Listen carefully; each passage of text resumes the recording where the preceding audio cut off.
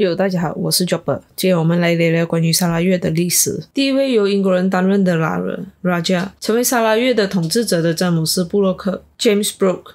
西方人最早来到砂拉越的是葡萄牙人，接着是西班牙人、荷兰人和英国人。在1526年和1530年，葡萄牙航海家先后抵达汶莱，在1557年设立商站进行商业活动。在1576年，西班牙利用汶莱的内乱的机会出兵攻打汶莱，然后福利傀儡苏丹。后来苏丹的弟弟才将西班牙人赶出汶莱。1600年，荷兰抵达汶莱，并在1609年从葡萄牙人手中夺取三巴，但在1623年放弃。荷兰对婆罗洲的影响主要开始于19世纪的西婆罗洲，然后才逐渐往东部和南部发展。英国人则在1773年在巴兰万安建立商站，但是直到1803年，英国人始终都没有成功在这里建立据点。直到詹姆斯·布洛克的到来，英国的势力才进入砂拉越。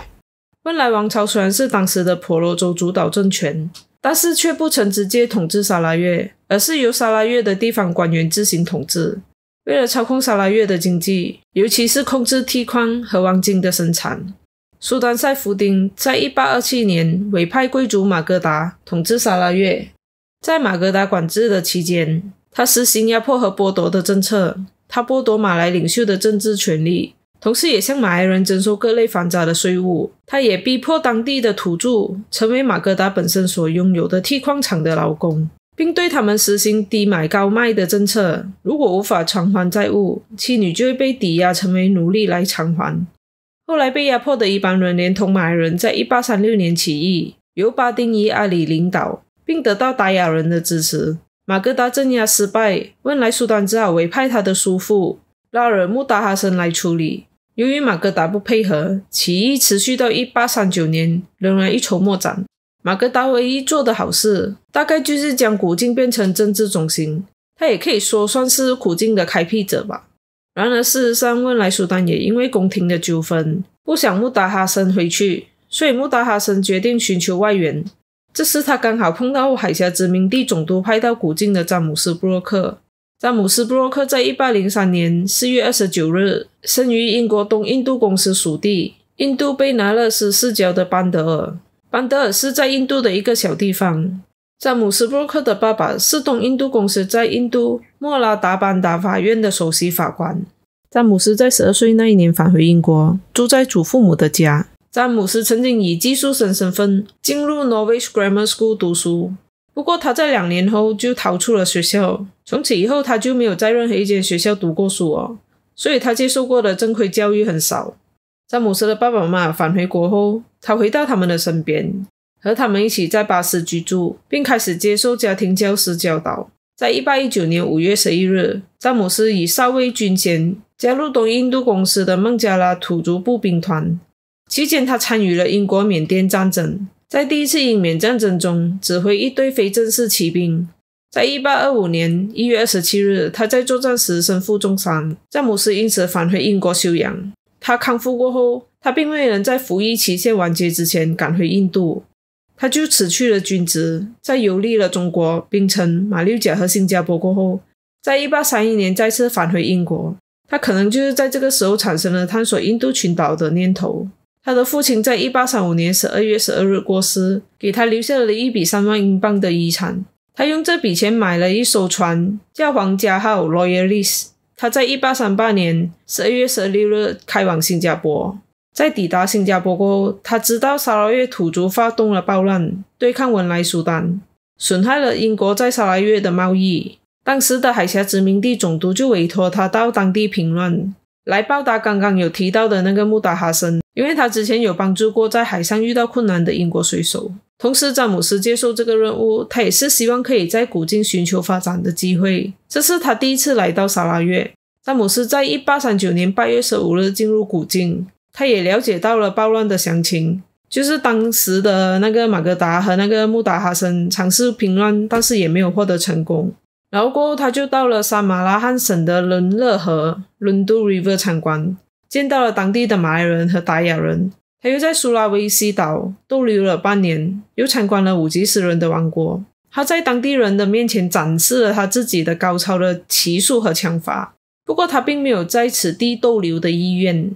在1841年，詹姆斯·布洛克第二次来到砂拉越，穆达哈森看到他来就马上邀请他协助镇压叛乱，并答应他事成之后就会以土地为报酬，并给他 Raja 的封号，让他出任砂拉越总督，代表文莱苏丹统治这个地区。这个期间虽然遭到马哥达的反对，但是双方最终还是签订了合作协议。在英国海军的协助下，詹姆斯在几个月后就成功平定叛乱。在1841年9月24日，穆达哈森正式宣布詹姆斯为砂拉越的Raja，并取代马哥达成为砂拉越的总督。在1842年，詹姆斯·布洛克带领舰队参拜文莱苏丹。文莱苏丹看到英国的强大舰队有点害怕，于是文莱苏丹签署了1842年协定，承认了这项委任，正式割让砂拉越。詹姆斯·布洛克答应每年纳贡2500英镑给文莱苏丹。然而文莱苏丹其实是心有不服的。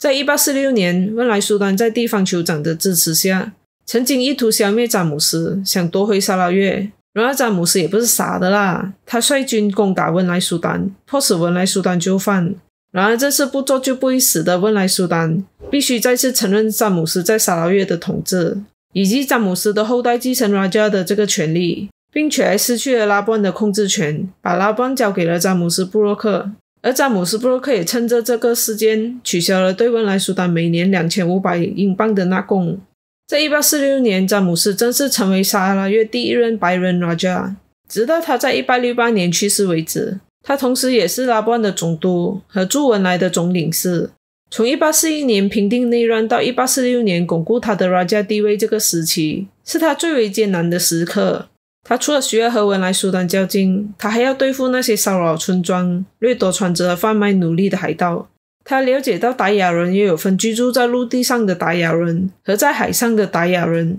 居住在砂拉越陆地的达雅人虽然有偶尔那种狩猎人头的习俗，但基本都属于比较温顺和爱好和平的民族，而他们也很常遭到马来贵族的欺压。那些马来贵族很常就会把那些本来不是很贵的东西以高10倍的价钱卖给那些陆地达雅人，如果没有钱给，就会搜刮他们的村庄，甚至将那些年轻的男女带走为奴隶。而在海上的达雅人，男生主要都是当海盗，就是以无所畏惧和残暴来扬名于婆罗洲西海岸。但詹姆斯并不认为海上达雅人是恶名昭彰的掠夺者，他们也是喜欢和平的农夫和渔夫，他们只是被迫害而无奈转当海盗。他们不过是被那些马来贵族或者是阿拉伯人利用而成为海盗的，因为他们大多数都是与大自然为伍，并没有对物质有太多的要求，所以每次分赃的时候，他们都是不顾那些赃物，而只是将人头或者虚弱的人质带走。因此詹姆斯·布洛克宣布的3大施政宗旨，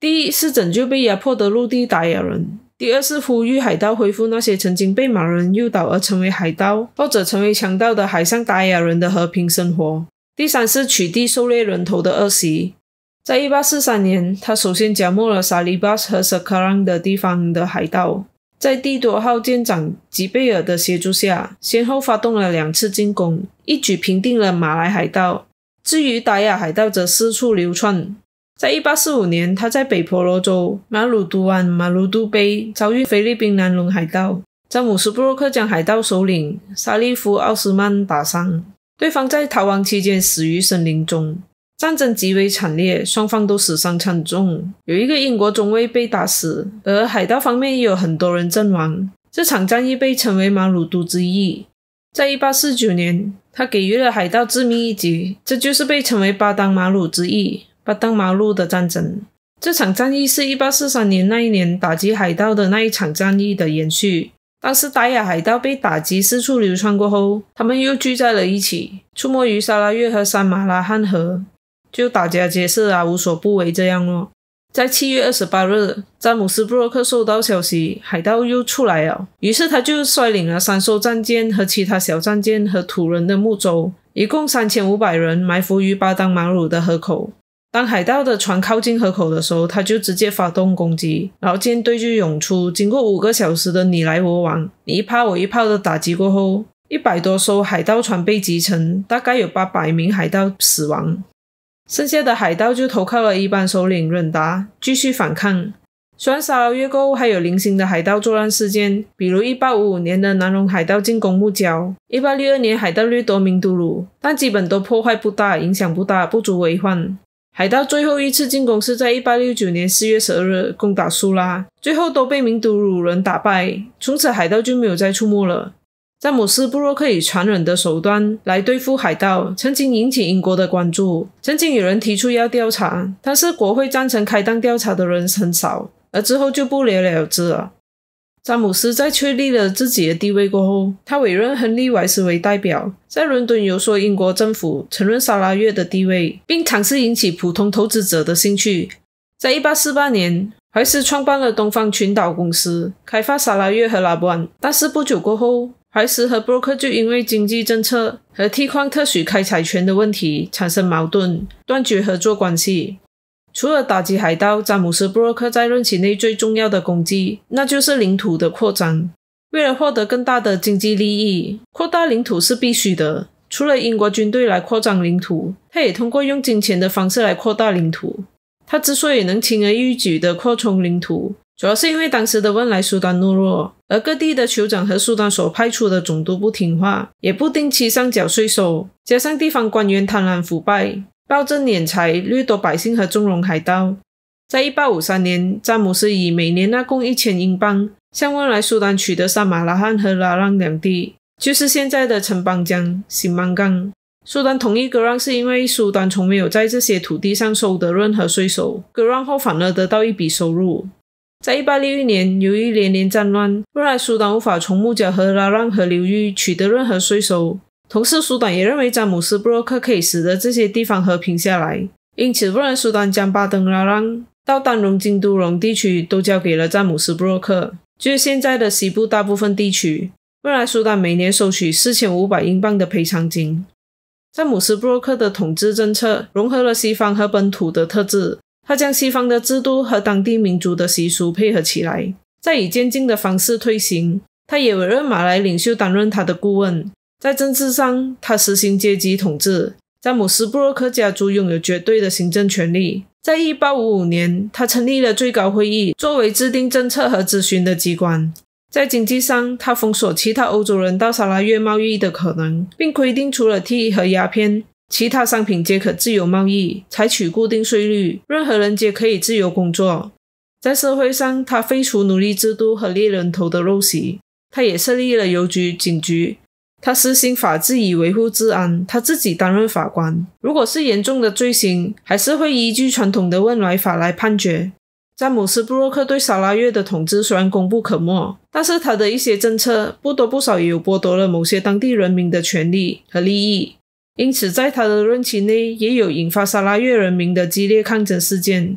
关于这些抗争事件，我会在下期的节目叙说。好了，今天就说到这里，我是Geopper，拜。